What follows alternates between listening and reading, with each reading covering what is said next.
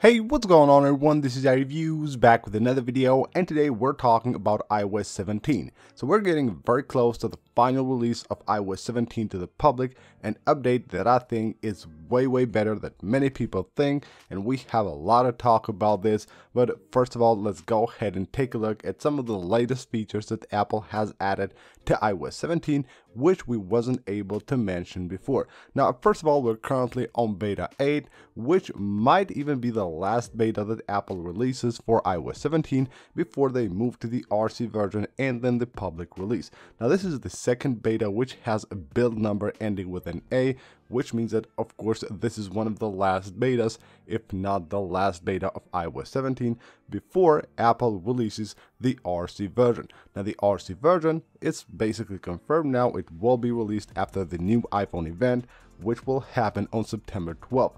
After the event, you can expect the RC version to come to your device, of course, if you're currently using the beta of iOS 17. And as we talked about this before, iOS 17 will most likely come out to the public on September 18th, of course, before the new iPhone 15s start shipping to the customers, which will happen on September 22nd. And now let's talk about some of the new features that you can find on iOS 17. This is the first time I've seen this on my device.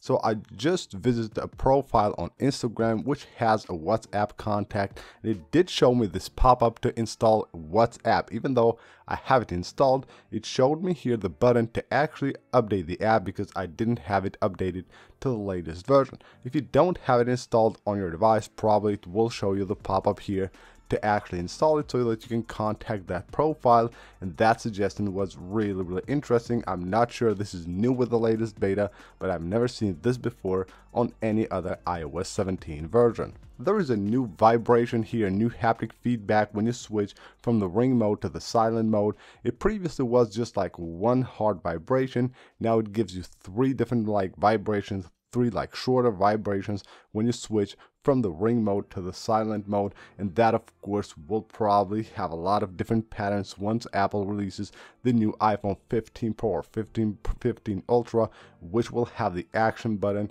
and most likely will have a few different patterns which you will actually get when you invoke different actions from the new action button that Apple is adding to the new iPhone 15 Pro models. On iOS 17 with the latest betas, when you're searching for a song with Shazam, you will now find here a new animation at the S there, the logo of Shazam. You will see a new animation, which is actually quite cool. So you can see right there we have the wave and then that animation on the Shazam logo. The music scrubbing bar is back with iOS 17 Beta 7. Of course, we're currently on Beta 8, but this was added on Beta 7, so you can now easily scrub through a song on the Apple Music app. So you probably know about the new iMessage feature where you can tap and hold the plus button here to quickly go to your photos. Well, now it has a new animation when it pops up just like that. So even if you don't have the keyboard, if the keyboard is hidden, you will get that new animation when you tap and hold the plus button. When you go to your keypad while on phone call, you will notice that now Apple has moved the end call button on the middle of the screen, just like they did with phone calls where it used to have the end call button right here on the right side. They moved both of them now in the middle. With the latest betas of iOS 17, Apple has also added support for native third-party two-factor authentication integration. So when you go to the passwords option on your settings app on iOS 17, you will have your third-party two-factor authentications app right here. Of course, you can use or select any one of them from here. Apple will now prompt you to download maps for offline using when you're visiting an area where the cellular coverage is actually not that good. You will basically get here a pop-up that will let you download that map offline so you don't have to worry about your cellular connection. Now that we're done with some of the new features that Apple has added to iOS 17, which we missed on the previous videos, let's quickly talk about iOS 17 in general, which I think is one of the best updates that we got to iOS in the last few years. Even though it's not hyped that much, I don't think you're ready for this update and the amount of new features and changes that it brings to your device, and some of them are actually very underrated and are really great to have.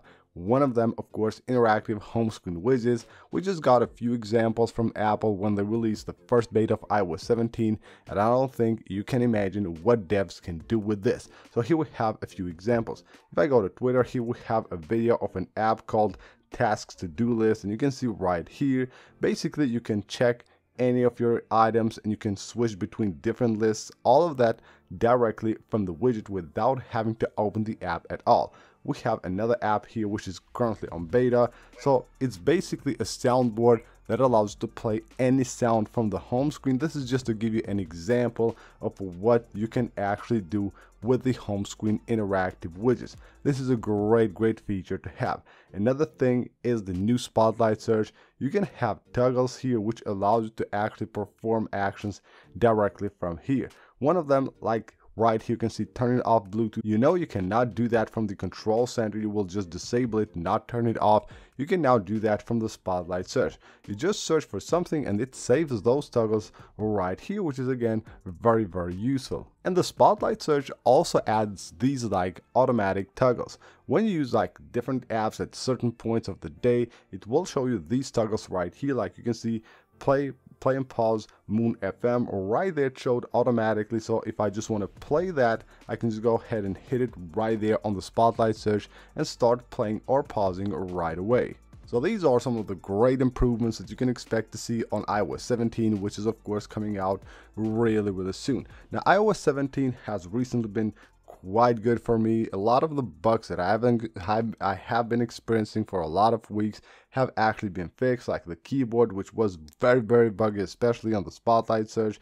Then the app library not showing up all the time, that has been fixed as well, which is really great. And also Wi-Fi, which was one of the main problems that I had with this update, has actually been way more reliable lately. So it's actually very good. It stays connected and not just dropping. Like every time I just used to move a few feet away from the router, it would just drop. It was very weak. Even though I have the same setup still, it's actually much better right now. Another thing I'm noticing with iOS 17, especially with the last couple of betas, is that if you go to your iPhone storage, you will notice that you will have way more free space now on your iPhone, because the iOS and the system data here, the storage that it takes up on your device is less right here. So especially with system data, this used to be like 17 to 18 gigs. For a lot of people it was even over 20. Now it stays at around 10 to 11, which is really great. That way offering you a lot more space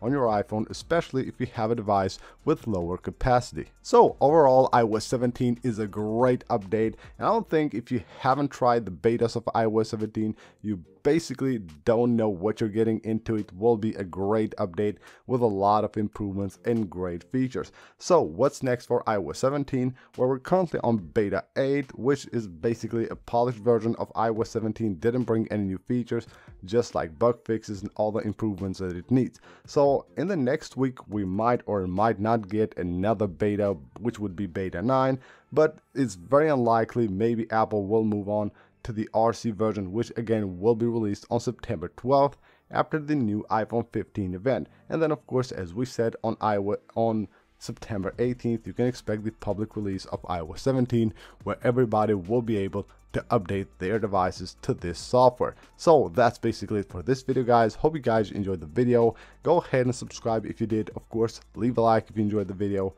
I'll see you on the next one.